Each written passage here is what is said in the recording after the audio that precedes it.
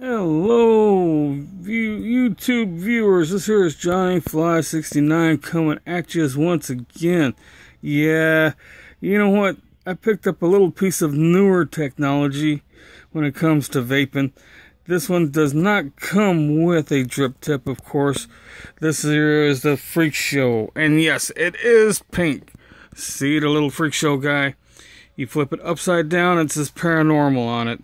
Yeah, came in this nice, lovely little tin. It's got the little tofu thing on the bottom, so that way you know it's the authentic Watofo tin, or Wotofo, or Watufu, or whatever. It didn't have the scratch and sniff thing because, you know, when you buy them at the shop, sometimes they remove the scratch and sniff thing, so that way you can check the numbers and all that. But let me pause you out for a sec, and I will take it off the K-box. Well, I'll open it up. I'll take it up off the K-box so that way you can see what's inside. Okay, now, you see the top is off. It's right here next to my You Got E-Juice. And that is fruity cereal. That's what I'm dripping. But looky here, looky here. It's a dual coil. Each coil is 9 wraps. It is a twisted pair of 38s and pair of 32s. Twisted together. Yeah, it's 4 wires in one, so each coil brings it down to a 0.45. The K-box will only go as low as a 0.4.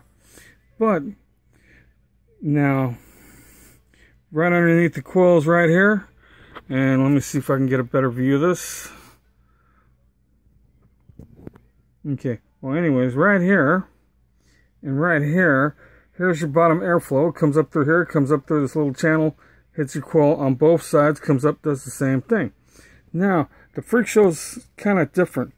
With the top cap, see how it's got that hole? It's got that one so you can set it up for singles. And there's the other one straight across from the other one. And you set it up as dual holes. Okay? The top cap does come off. The drip tip is removable. And it takes a standard 510. If you look inside, you'll see how it's kind of tapered and it's got that rubber seal on the top for your drip tip. It's tapered like that so that way you don't get all the spit back that some drippers give you. You know, has a lot of airflow. Talk about the flavor. Oh yes, the flavor. And depending upon your build, will depend whether or not it chucks vapor. Okay.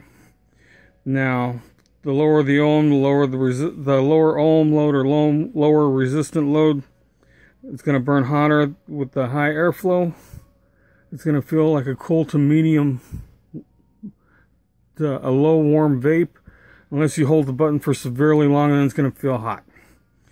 Okay.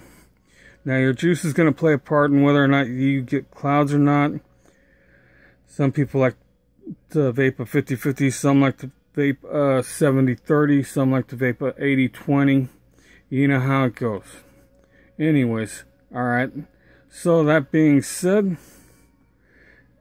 this is the Watofo. Let me take it off of here and you will get a look at the serial number and all that on this one. Okay. Now, if you look at the bottom, it says made by Watofo. And it's got the paranormal. Flip it over, it says Freak Show. And it is a 2030 is the serial number, okay? Now, a lot of people complain about these flooding and so on and so forth. They think they have bad O-rings on there. No, it's not the O-ring's fault as to why you flood. Okay? Now, some folks don't understand that when you paint your coils with juice, you see them little air holes, like in the front right there. Well, it's got one on the back side too. You can see it right there. And your juice will overflow, will run down those and out the sides, out these openings.